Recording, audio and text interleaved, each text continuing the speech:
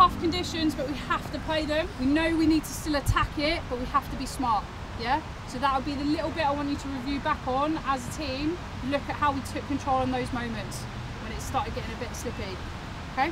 Otherwise, awesome effort, great intent. Good work. Good decision, girls, there. Awesome. Roses on red! Red! Roses!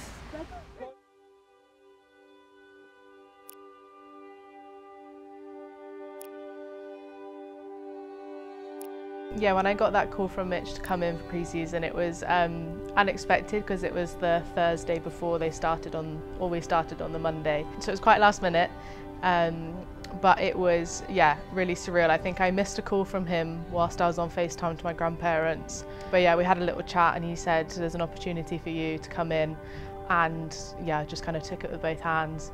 After I got off the phone with Mitch, I texted my grandma to say, oh, that missed call was Mitch from England, he wants me to come into camp. And I think she replied like, that's amazing, I've just picked 2.5 pounds of blackberries. So that was kind of the equivalent of how excited she was, which was quite funny. But yeah, no, it was really cool. Yeah, I think my focus flipped after the first couple of weeks of pre-season to be like, okay, like there's a proper chance here for me to go. So when he told me, I still didn't quite believe it until the name on the selection came out. I was like, until I see my name on that sheet, I'm not going to believe it. And I'm like, didn't want to look up the weather in Vancouver in case I jinxed it, didn't really want to tell anyone in case I jinxed it. But yeah, it was, when I saw it, I was just like taken aback and just thought, oh my God, it's happening. Outside of rugby, I spend about 3 days a week working as a junior doctor in the NHS. Day to day, I'll just be on the wards, looking after lots of patients. Might be on call where I've got a few more to look after and kind of be there if there's an emergency. I think rugby and medicine actually do quite kind of go hand in hand. There's lots of traits that cross over. I think we're quite determined people, and I think you work in a team closely in a hospital, which transfers nicely here. The communication skills transfer a lot. And I think dealing with stressful situations, high pressured situations, you know, there'll be night shifts where someone's gone into cardiac arrest or been unresponsive, and I've had to go there and be a part of the team there that helps kind of resolve that situation. So actually, you know, I'm kind of used to dealing with the high pressure situations. Doesn't mean I don't find them really nerve-wracking, but yeah, I kind of get exposed to them a bit more often than I guess the average person. I think it's the message here that we're inspiring the next generation is an amazing message and something I really get behind, because growing up I never had that. Women's rugby just wasn't accessible, it wasn't on the television, so I didn't really grow up with a female role model in sport. So actually to be a part of that movement is really, really exciting, and that message really coincides with what Bristol stand for. We want to inspire the community through rugby success, and that really resonates here as well with the Red Roses. So yeah, that kind of really excites me that I, you know, might inspire a young boy or girl, whoever it is, to pick up a rugby ball and they see us as that role model.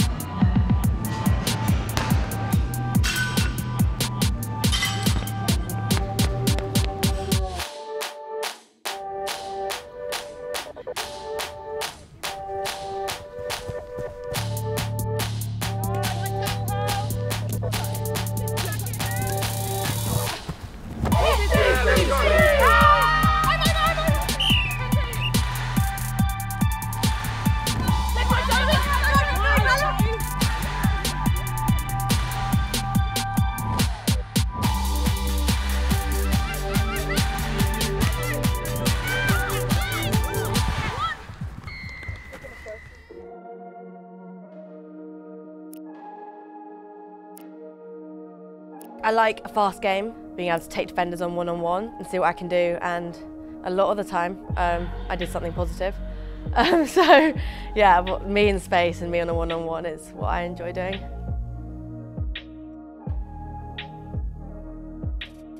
The back three have helped me massively, and they're just super lovely people on and off the pitch. If I am ever lost in training or unsure about a move or anything, they're the first people to come up to me and tell me what's going on. Coming into this game week, like Ellie dropped me a message and was just like, hey, like let's sit down and go over everything, and it's just been super welcoming, super lovely, and it's given me confidence to come into training this week and like attack it fully, because I know exactly what I need to be doing. And yeah, same with Jess, Abby, they've been like amazing, and anything that I need an extra rep in, they're happy, they're like, yeah, go take it. So yeah, they've all been super supportive. I knew I was coming out WXV, and that in itself was just a huge achievement for me. Like even travelling with the squad, coming out here, experiencing the environment that this is. And yeah, when he gave me the call, I literally put the phone down and screamed. I was like, oh my God, like I'm actually going to be starting in an England shirt. Like, it's crazy. But then I just think it just shows how much of my hard work has actually paid off. And I think I do get a bit of imposter syndrome sometimes, and I'm like sit back and realise that like I deserve to be here, and I've done 7 weeks of hard work and I'm being rewarded. So yeah, I'm just super excited to go out there and do what I do best. Baby got Facts. Relay. 8%. Oh, this is where you're saying next week. Yeah, we are. Well, yeah, £10 if I score a try. £10 if you score a try. £5 if I make a big hit. I will be very nervous personally. I'm sure I speak for everyone else as well. No, I'm not. I'm confident. Confident. Yeah, I'm confident. I am, Bo. I'm totally confident in you. The thing that's going to get me is I think when you line up and they sing the national anthem and Yes. you're there. Yeah. I think that'll be a moment where actually. We're not a very emotional family, but bizarrely, we've been taken by a bit of emotion on this one. Yeah. It's kind of, it's caught us all. We're incredibly proud, and we're going to be cheering. Yeah. Cheering a lot. She deserves it. I mean, she's worked hard her whole life. Yeah. Like, props to her, honestly. Who's a better rugby player now, Max? Can't answer that one. I can't answer that one. Nah, she's done very well to what she's achieved and what she's about to achieve. And you know, it's only up from here, I say. So, Yeah, exactly. nah, It'd be I nice can't to see wait. Bo in some new kit as well. I haven't seen you in your Red Roses kit. So yeah, no one has. No one has. Yeah. It's interesting because Bo's always been the third best rugby player in the Third. family. I think we might need to reassess that now. Yeah. What was the ranking before this? Well, Max, then me. So Max was Yeah, above well, you. you know where she gets it from, so clearly you've done something right there. So. It's been a fun journey. I don't think we're finished yet. There's plenty more to come. Yeah, I hope so. I hope so. It's going to be a fun day. What will be running through my head? I think it'll just be a mixture of nerves and excitement. Like, I really want to do it, and I want to do it now. I want to get out there and I want to put the shirt on and I want to run out on the pitch. But then I think inevitably I'm going to be nervous. Just trying to switch those nerves to excitement, and also just like enjoy the day, and not get too worked up about the fact that I'm playing for England, and just go out there, play my game of rugby with my parents, my brother and sister there in the crowd, and just enjoy the day and play some good rugby. Yeah, I'm feeling a mixture of excitement and nerves towards my first cap. I think the build-up is always the worst part, because I think you get really anxious, you play things in your head, you wake up in the middle of the night and catastrophise things. But everyone's been so supportive and put an arm around me. And I think as soon as that whistle goes, I'll be absolutely fine and just enjoying myself. And I had a message from my coach Dave at Bristol to say, just remember to smile at some point. So I'll have that in my head and try and smile at some point.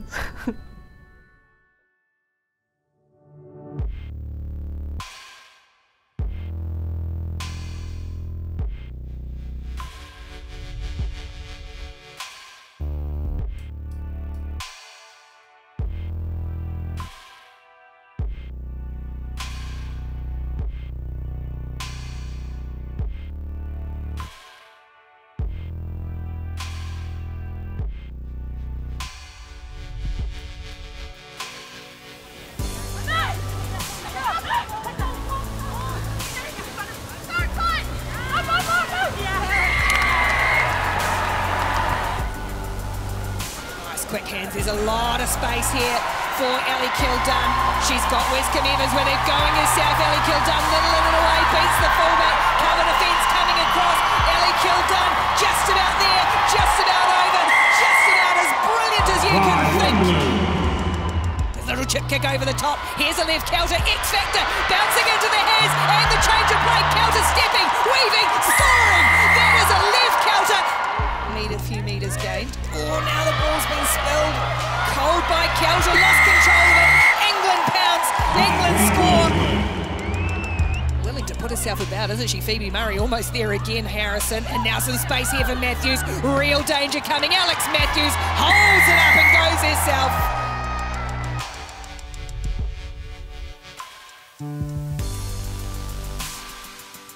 Bodies in motion. Here's Breach and Harrison combining again. Lots of space here for Breach. Westcombe-Evans on the edge, getting around the outside. Oh, what a fend, takes the outside, and on debut, Bo Westcombe-Evans gets a first test try. England's runners telling the next cab off, just holds on. They got there eventually. Try England. England looking to really counter here. Jess Breach exploding through the gap while we were waiting for her to find some space here. Could never keep Jess Breach out of the try-scoring action. Look how quick it is.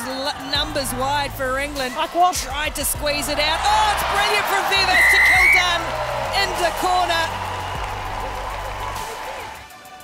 Sails, it's been plucked away. And Vivas, the smile on her face the minute it hit her hands. A swan dive to finish. The halfback turn winger gets the applause from her teammates.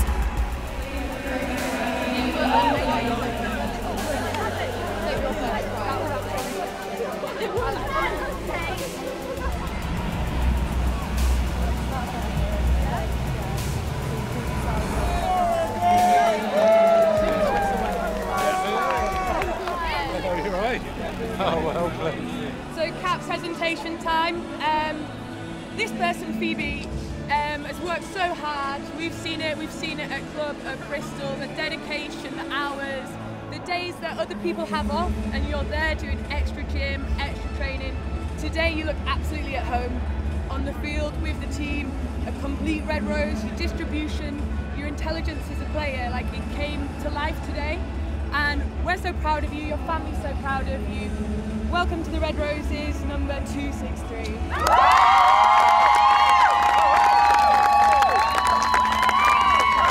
I think we were probably more nervous than Phoebe was, to be honest. Yeah, like my heart is coming down below 150 at some point soon. Yeah, it'll be great. Really nervous. Yeah, nervous, but you know, pretty confident she was going to do the business, and it was a good game, wasn't it? Played well. Yeah. You know, we've done a lot of dodgy hot chocolates from burger bars, just chasing her around the country, getting her a game, and it's been worth it. You know, yeah, really cool. I actually quite miss the car journey sometimes we used to do to trainings. We always used to have musicals on, we'd sing, we were on the way to Bristol and back with like loads of musicals. So I kind of miss that still. All the washing, don't mind it all. It's all, yeah. I think words don't really describe how proud we are of Phoebe, really. You know, I tell all my friends about you, I literally don't shut up about you, because you are pretty cool. Yeah, and yeah, it's pretty cool to see you finally get here. There's always when, not if. Onwards and upwards. Yeah. You can't have too many caps, right? You haven't messed up the first cap, so you must be You can't have too many caps. No. Yeah. Hi Westcombe-Evans, I think you showed out here today what you're capable of, and it was awesome to see. You've been doing that for Loughborough for a couple of years, but I think last season you really broke through. I don't know whether it was listening to Nathan shout at you or you just actually really found your straps. You worked so hard, I've seen you in the gym, you lift a ton more than any of us. Super hard working, super diligent, really, really proud of you coming out here, showing what you're all about. So, Bo Westcombe-Evans, Red Rose 264.